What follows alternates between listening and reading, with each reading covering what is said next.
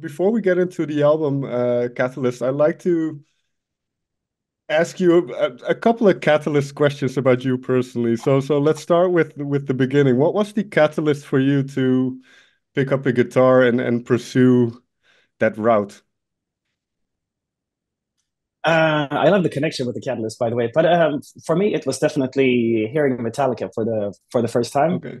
It didn't immediately make me pick up the guitar because I was kind of a little bit too small. Because I Okay. heard Metallica the first time when my dad and my sister were listening to Master of Puppets. This was before And Justice for All was even out, so this would have been in probably '87, something like that, Okay. at least out in Sweden. So I heard this song Battery, and at that point I was playing some piano, a little bit of violin. So that's kind of how I started to play music. And I was nagging on my parents for them to get me a guitar for a long time, like let's say 3, 4 years. When I was 10 years old, 9 years old, maybe I finally got an acoustic guitar, and 1 or 2 years later, my mom bought me an electric guitar. What was it about Metallica and that type of heavy music that attracted you? It was definitely the energy, and also I have to say now that because I can still remember the first moment that I heard Battery, Okay. and what my young brain thought that they were singing was "Bombs Away" instead of "Battery." This juvenile mind thing. But I figured already back then that it was really catchy music, because that's not something that we mention a lot when it comes to bands like Metallica or Iron Maiden or whatever. But it is immensely catchy music, and that's kind of at the end of the day what brings in people to it. That and the pure power and the speed and the aggression. It's really something that if it hits you in the right way, it's really exhilarating. And especially if, like me, I felt like it was something that I discovered myself also, because I was sitting there with the cassette deck, listening to it. My dad already had the album, but he wasn't really playing it out in the speaker, so it felt like my little discovery, basically. Mm. And what I find interesting, those words that you use to describe that music, energetic but also catchy, it's very apt to Amaranth, I think, as well. So has that always been a goal is maybe too contrived, but has that always been in the back of your mind as you started writing and up to now that there has to be some catchiness to it? It has to be, uh, yeah, easy to the ears, if that makes sense. Yeah, I mean, it can be a little bit of both, because it doesn't have to always be super direct. It doesn't have Okay. to be exactly in, let's say, a chorus, and it doesn't have to be, short and sweet and simple songs. It could also, catchy. You could also say that about a Beethoven symphony, like number Sure. nine, when it hits the great melody in the end, and it takes probably about 53 minutes to get there. So, and it's very powerful. So it still has these things, but you could say it like this: I've always been a sucker for melodies and Mm. standout parts, because there is a lot of great music being made that never gets to a big melody, it never gets to a big chorus, and that's always been good to me. But now that you mention it, I haven't really thought about it. But I think even with the very first songs that I wrote for my first band when I was 13 or 14 years old, I think it already had, the very beginnings of Amaranth in there as well. Mm. And we've talked about Metallica, but there has a band like the Beatles been an influence as well? Because obviously because of their melodies, or maybe some band that we wouldn't necessarily associate with metal. Has that been a big influence on you as well? I would say, unfortunately, never the Beatles, actually. I've always had a little bit of and I can get crucified for this, and I have ended up in discussions with people. And I totally respect the Beatles, and what they did. And I can tell that they're great songwriters, but it's never really been my cup of tea. I say Okay. exactly as you drink your tea. And so for me, it was more about like, first of all, there was rock music like Led Zeppelin and stuff like that. But at the same time, I was also growing up with a lot of Swedish pop music like Yeah, ABBA, of course. sure. And also later on, Roxette. And there would have Mm, been, Ace of Base in the 90s, and also E-Type, that kind of Swedish dance music. And like, I loved everything that Max Martin was doing, writing music for Britney Spears and Backstreet Boys and stuff like that. I mean, it's sure. um, Max Martin is from a heavy metal band. Not a lot of people knows this, but he had a heavy metal band in the 90s. And that was kind of his, thing. And when he couldn't make it as a heavy metal songwriter, then he went into pop instead. Okay. So that's also been an influence. Like as a Swedish person, you used to constantly get bombarded by these kind of Swedish notions of what melodies should be. So I guess that's in my DNA also. But that's interesting when it comes to songwriting then, because have you ever well, sometimes the metal scene can be somewhat close-minded, or it can be thought in, or they think a lot in boxes in certain specific genres and subgenres within metal. But you, as as a person and as a band, have always seemed very open to all kinds of influences and not didn't seem afraid to express those and incorporate those into the music. Is that fair to say? And has there at any time been any hesitation? I mean, this is something that even in my first like real band that released albums called Dragonland, we did this already quite a bit. On our third album in 2004, we took a step from being like a standard power metal band to already incorporating a lot of influences, and it was something that I really wanted to do. It was something that came very naturally to me, and as you mentioned, the metal scene can be on the conservative side somewhat. So I thought, I mean, when we were putting this band together, Amaranth, then I thought it was fun to kind of provoke those notions a little bit Mm, and kind of push and pull and, see where the limit goes. And when we released the first single, which was Hunger, 13 almost years ago, then, there was a lot of people who were very upset. They thought that, okay, a band like Amaranth now exists and it has essentially single-handedly destroyed heavy metal overnight by releasing this song. And it got even worse when we released Amaranthe, like ballad song, a couple of months later. But I think it was the kind of some of the reactions that I was predicting. And mm, it was even to some extent some of the reactions that I was hoping for. Like, let's push right. people a little bit. Let's challenge their notions of where the borders of heavy metal are. Because heavy metal has always been pop inspired. It's almost always had acoustic guitars and influences from all kinds of stuff like 70s disco in the Sure. 70s. So but it's more as of late, I would say in the last 15 years, that it's grown a little bit more, instead of conservative, I would say protective. And I totally understand that, because a lot of people make heavy metal their identity, just like I have done that myself as well, especially as a musician. So I understand that people want to defend what they feel is rightfully theirs. So I do understand the notion, but I think it's good for everyone to be challenged once in a while. Mm. But that's a very interesting conversation that goes into the nature of art, I think, because obviously art can be consumed for many reasons, and there's no one way is not better than the other, but it can be entertainment, it can be escapism, it can be well, a catalyst for change in some cases, for instance, in the 60s. But um, what do you see as the nature of your art? And what is your intention with what you do? As you mentioned, you like to poke people a little bit, make them think. What is it Yeah. that you want to, what do you want to accomplish with your art? I mean, besides that, it's I always found it a magnificent thing, like the way that people come together around bands. It's one thing for the shows, but the fans also gather around a certain album, a certain Sure. band in general, a certain song, whatever.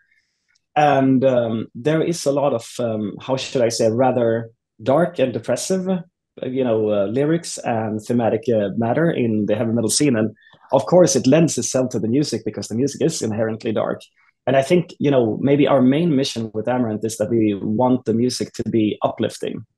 We deal with some negative topics, we deal with some dark and depressive things, but we always try to see a positive flip side to it in order to like lift people up and empower people, because obviously it can be very uplifting to listen to really depressive lyrics because you feel like you're not alone with it, but if you're only subjected to that, it can get a little bleak at times. So Sure. I think it's Amaranth at a heavy metal festival, for example, is always this little sparkly moment where it turns from whatever dark and depressive Finnish band you had right before, and then we explode on stage with silver jackets and Elize is dancing, and everybody's having a good time. And it seems like the heavy metal world has embraced it. Like when we played Wacken last year, there was 50,000 people who were they did not leave, even if they're kind of on the old school side. They appreciate it now because they understand where we're coming from. They understand the purpose, which is at the end of the day to lift people up and to entertain. Mm. And one last question before we delve into Catalyst, but from the outside looking in, it seems like with every album and every project and tour that you've done, you've kind of incrementally gotten bigger, got more people to listen to you, and kind of grown. How do you personally see the evolution of the band over the past, let's say, 10 years? It's a little bit of a grandiose question, but how do you see kind of where you started and where you ended up now, or where you are now? I think exactly like I say, it's always been in, I won't say small increments, but it's definitely been in increments. So there's always been like the step, and when you're right in the middle of it, it can be difficult to notice. And I Mm, think in some ways we have even, knock on wood, we have been a little bit spoiled because it's so far in the 13 years that we've existed on the albums, it's always gone, up in these steps. So if I take a step back, which actually unfortunately happens very rarely, but it did happen in COVID, for example, that you take a step back, you right. take a break from the whole thing, you kind of analyze like where have you gone creatively and also to a certain extent career wise, because if your career is going in the right direction, it means that you can do better creative things, you can do cooler videos, you can do better live sets, you can hire better crew to make it more relaxed to be on tour. So in terms of the incremental success, I really love where we have ended up now because we are much closer to our, end goal vision. Even if we will Mm, never truly get there, we are much closer to that vision that we had initially than what we were able to do early on.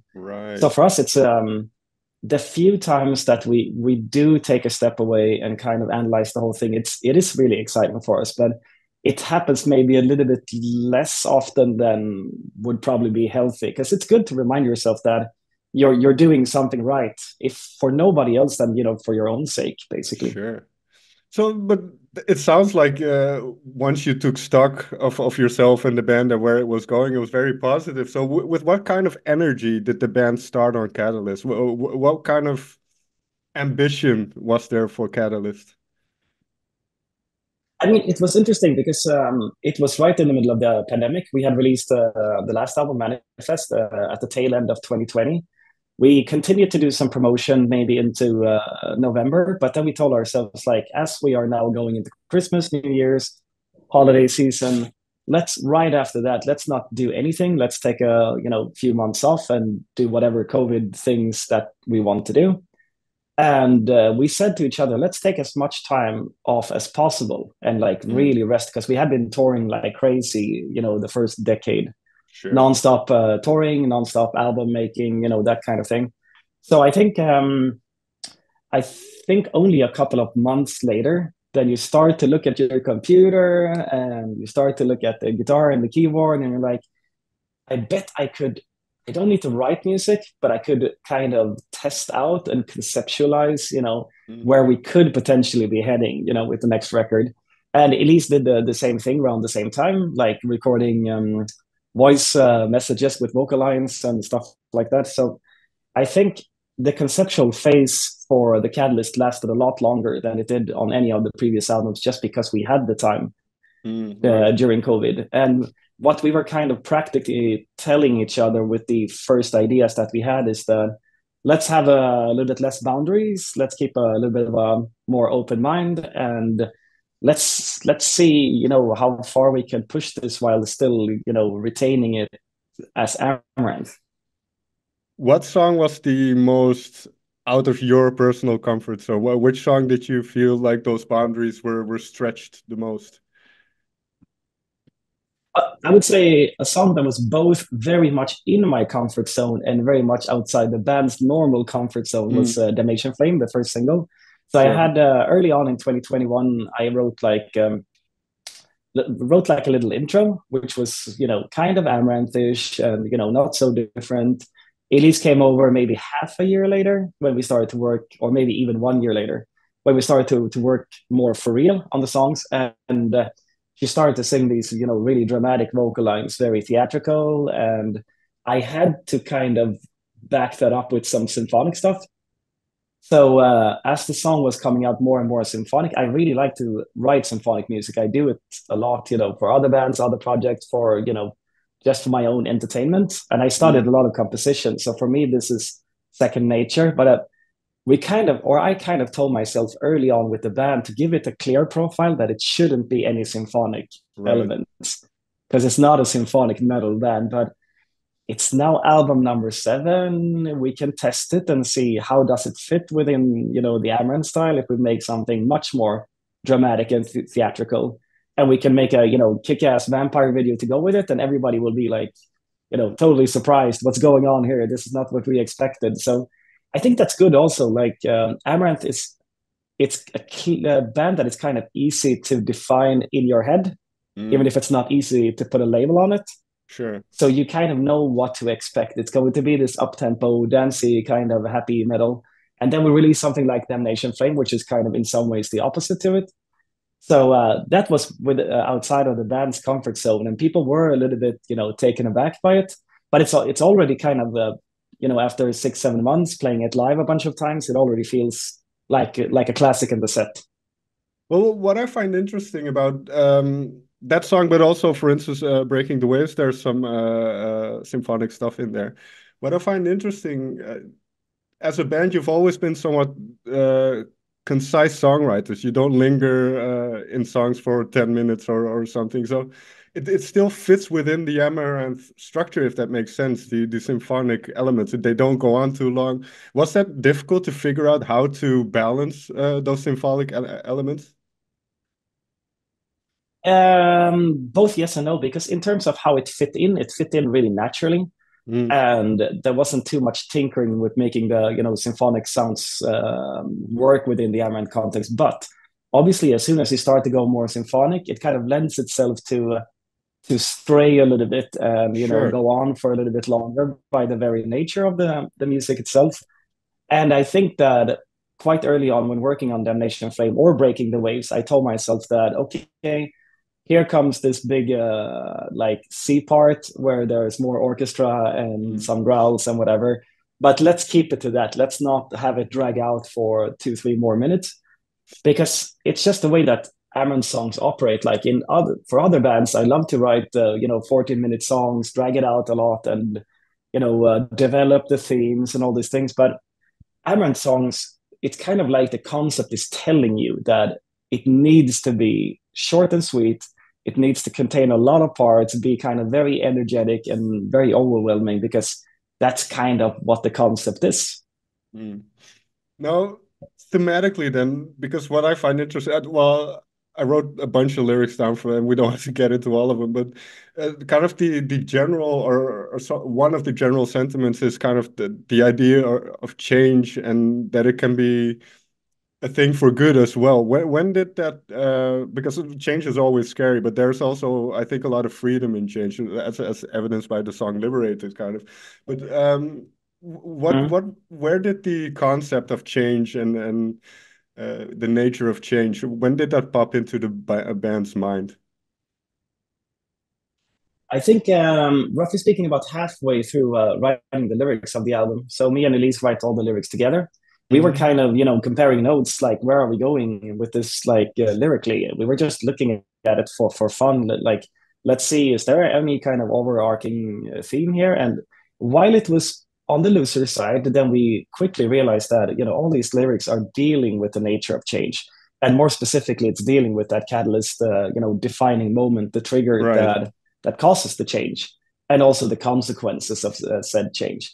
So once we realized that we had started down that path, that's also around the time when the album title came around, because it's a good sounding title, and it really matches exactly that moment that we were trying to describe. And for us, it became an interesting thing to have also on the album cover, to have the moment of change and the trigger of change, the catalyst becoming an incarnation of said change. So it's almost like a deity per se Mm, in this android figure that is on the album art. So we kind of dealt with that, like how does the catalyst get involved in all these different situations? Sort of like a ancient Roman goddess or something like that. How does she get involved and poke around in people's lives? right. So that essentially became the heart and the core of the thematics on the album. Is there, maybe this is too personal and you can answer it any way you like, but has there been a moment or in your life that had a big change that for which there was a catalyst for something? I don't know. I didn't word that right, I think. Yeah, I mean, for example, like meeting Elize back in the day, it's like 18, 19 years ago. And we started to talk about music already. And just a couple of months later, we were working on, several different projects together. And Okay. it was not very far after, let's say 1.5 years after we met, that's when we started to talk about, doing an actual band together. So, I mean, as soon as we took that decision, or you can see it in two layers, like that moment that we met, we started to work together and things started to change quite quickly. And then later on, like when the band got launched, I can kind of clearly define it from all the time in my life before Mm, Hunger was released and all the time in my life after.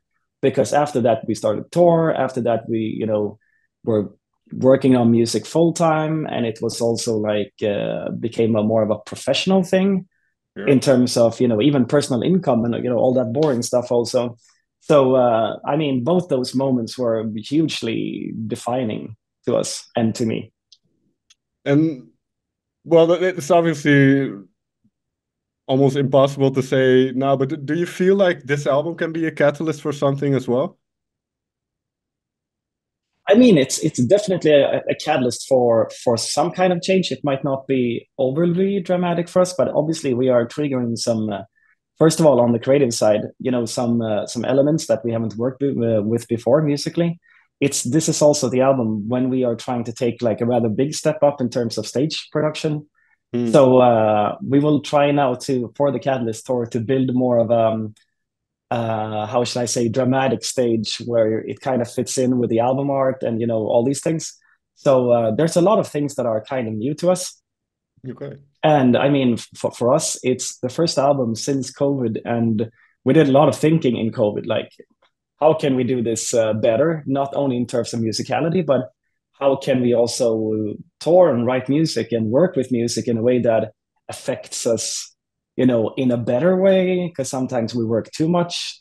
Sure. It's all these things. So definitely, it's a new step in a new direction in quite many ways. I have one last question because you mentioned the stage show. Now you're going on tour with good friends of yours, Dragon Force, and I believe Infected Rain is also on the bill. What are your expectations of that tour and kind of what's going to happen once you get to play all these songs live? I mean, we have a little bit of an idea since we did a similar tour in the US a couple of months ago together with Dragon Force, but then it was two different opening bands, and so we know something about the dynamics of touring with Dragon Force, which Sure. is for us a lot of fun since we know them for 15 years, and finally we're on tour together, so that's going to be super fun. But obviously, with Infected Rain, there's now we're only three bands. We're also co-headlining with Dragon Force Sure. instead of being special guests. So there's a lot of dynamics there that are going to be different, like longer set list for us, and much bigger stage production, and like I said, with the addition of Infected Rain, the dynamics of the like going to the show for the audience will be different also. So there's a lot to be excited about there for sure. Sounds great. Olaf, may I thank you so much for taking the time to talk with me. Yeah, an absolute pleasure, my friend. Thank you for taking the time, and hope to see you on tour.